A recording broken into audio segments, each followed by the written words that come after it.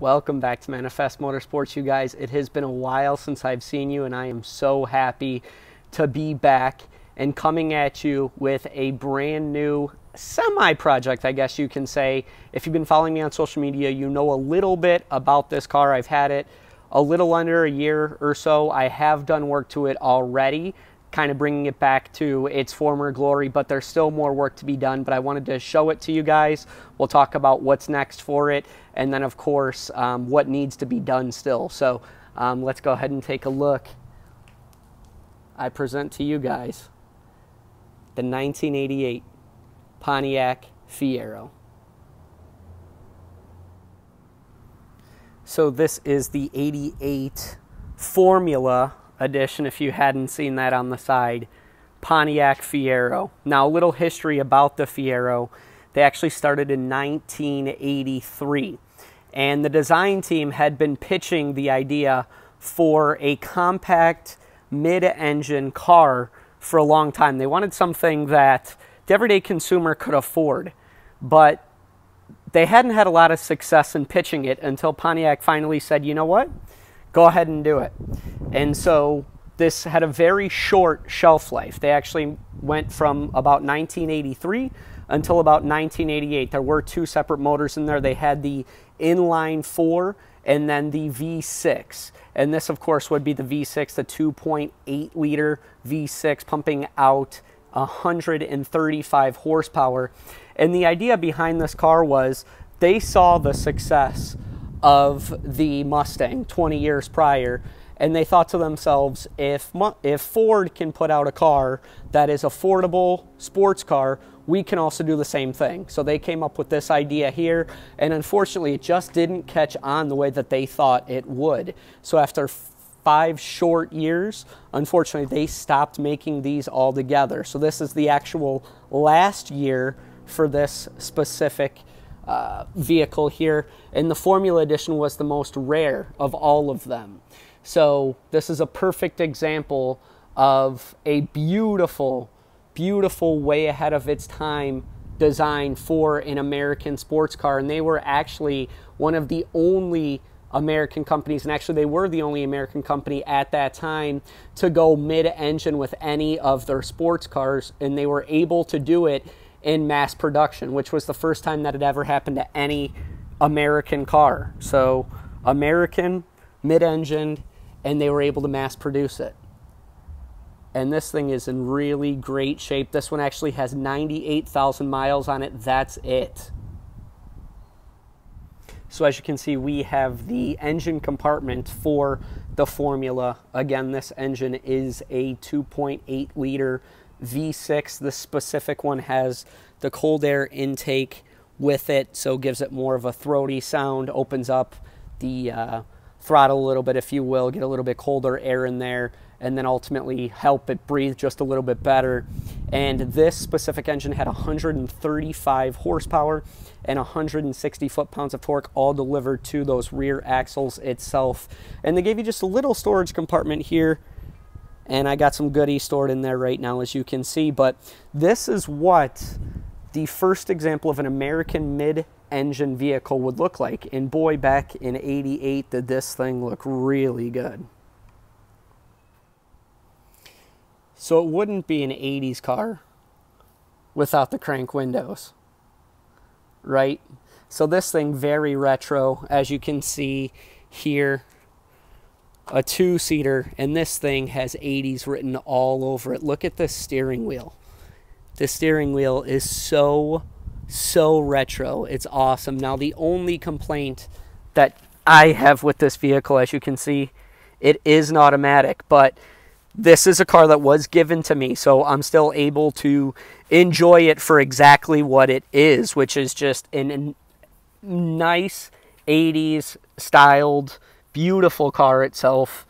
And as you can see, this one also has the manual sunroof. So really cool type features in this, and this thing really brings you back to the era when you're driving it. Really cool stuff. Now, one of the coolest parts of this car was actually the flip-up headlights. So let's go ahead and take a look. You got your little toggle switch here. And take a look at this.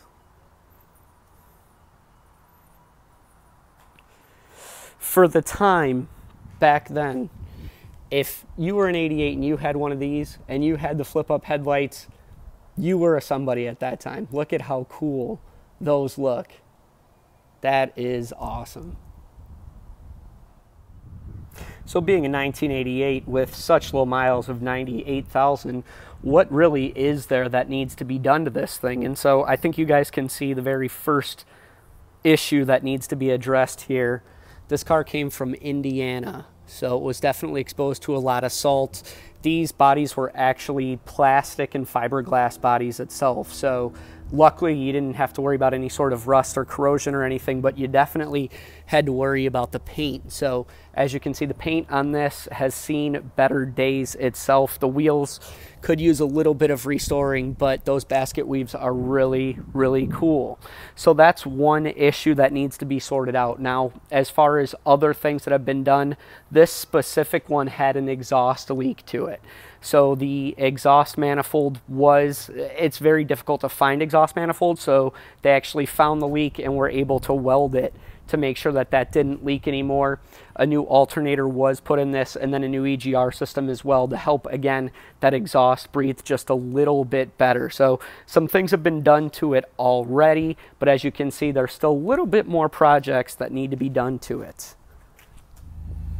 So what does this thing really drive like? Well, I've driven this thing a couple 100 miles since I've gotten it, and I mean, it drives like an 88. It feels exactly that retro type feel that you would be used to.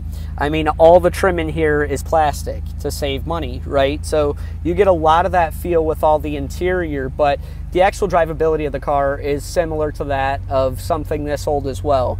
The first thing that I'm noticing before I even shifted into gear is how spongy that brake pedal actually is. Now, can that sponge be cleared up? It certainly can be cleared up, but this is something that you would come to expect with an 88. The brakes are not refined like you would notice in a 2000 or a newer vehicle itself. They're very responsive. The technology is there back of it. This doesn't have anything like that. So the first thing that I'm noticing is the sponginess of the brakes. Now, I'm not sure how loud this compartment is for you, but it's pretty loud in here overall.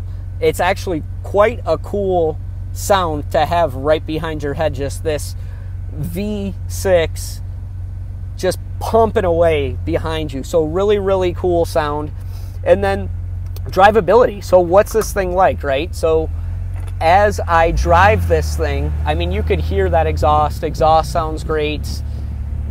As I said that, a check engine light came on, but I'm not too worried about that. That's probably the EGR or something like that, an exhaust leak. I wouldn't be surprised. But I mean, this thing, it's got a little bit of pickup to it. What you would kind of expect from 135 horsepower. Nothing that's going to blow you away. Nothing that's going to throw you back in your seat. But with how light this car is, it's definitely noticeable. So again, this is a car that you would take around a track and have a lot of fun with it.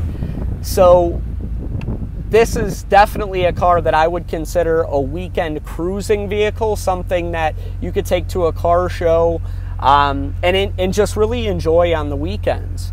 So with that, everything about this car just screams 80s America, and I feel like I'm in Miami Vice right now, and it's a really cool feeling. Now, what does the future look like for this car? So I've already put a little bit of money into it, a little bit of work into it, and I really have gone back and forth with what I want to do to the car. I was thinking about selling it and potentially getting something else, but I'm not quite sure if I want to do that, thinking about the history of this car and the fact that it is the last year and it is the last formula, which makes it even more rare because these had the upgraded brakes and then also the upgraded suspension as well. So it does make it a little more rare. It isn't manual, which does ding it a little bit, but this thing would look fantastic in anybody's garage. So right now, future plans definitely to get the paint brought up to where it needs to be. There's a slight little fuel issue that I'm running into. It doesn't happen all the time, but it feels like it's not always getting the amount of fuel it needs to be getting. So I'll have slight loss of power for a second or two, which needs to be sorted out. But unfortunately, it's one of those things that it doesn't happen all the time. It only happens intermittently. So I'm hoping to duplicate it again so I can track it down and get that issue fixed. But other than that, this thing is in fantastic condition. So that's it, guys. I wanted to share this vehicle with you. Like I said, I've had it for a few months. I really don't drive it too often. It's been in the shop getting everything fixed and brought up to date to make sure that when I do drive it, it's nice and reliable and I don't have any sort of worry. So this car is absolutely awesome. I'm glad to have it in the garage right now, and it's really an homage to what 88 America was at that time, and just getting to step back in time and really enjoy this vehicle is something that I'm lucky to say. So if you guys did enjoy this video, subscribe to the channel and leave a comment below. Other than that, you guys have a great rest of your day.